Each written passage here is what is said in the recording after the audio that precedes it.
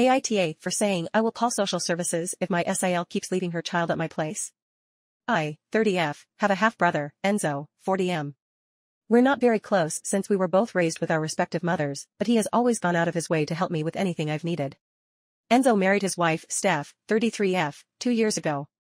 Steph has a daughter, Alice, 4, with her ex, but has sole custody, and Enzo and Steph have a 7mo son, Teddy.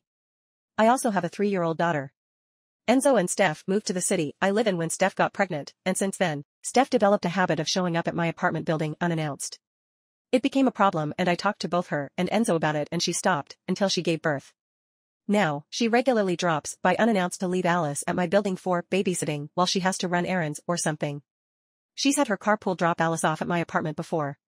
My poor housekeeper is a wonderful woman who has had to deal with Alice arriving unexpectedly while I'm out and I feel terrible about it. I've told the concierge not to let her up and to say no one is in, but then I'll arrive to Alice waiting in the lobby, which is not safe, and the concierge has told me I can't make them responsible for a child. Steph keeps saying she only does it when she's desperate, but I don't see how she can be that desperate to run errands at least twice a week, and frankly, I'm not a nanny. If she's desperate she needs to hire some help. I've spoken to Enzo, and he is always extremely apologetic and says he will talk to her, and I believe he does, but he also works during the day and can't police where she is at all hours. I reached my breaking point a couple of days ago when I returned from lunch to find Alice at home, having been dropped off since she had a half day at school. I apologized profusely to my housekeeper who had spent time playing babysitter and called Steph, no answer. I called her several times, and then Enzo, who was on a business trip and distraught over the situation.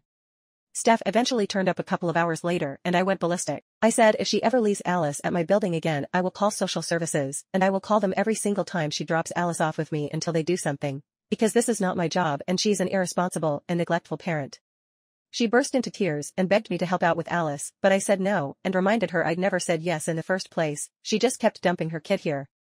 Steph kept trying to guilt-trip me, but I was too exhausted and upset about the situation to be receptive, and eventually my husband had to tell her to leave. I feel bad because, as I said, Enzo has never been anything but the most accommodating person where I'm concerned, and maybe treating his wife like that was harsh, but at the same time I chose to have one kid because I don't want another one. Steph can't use my house as a daycare. Was I too harsh?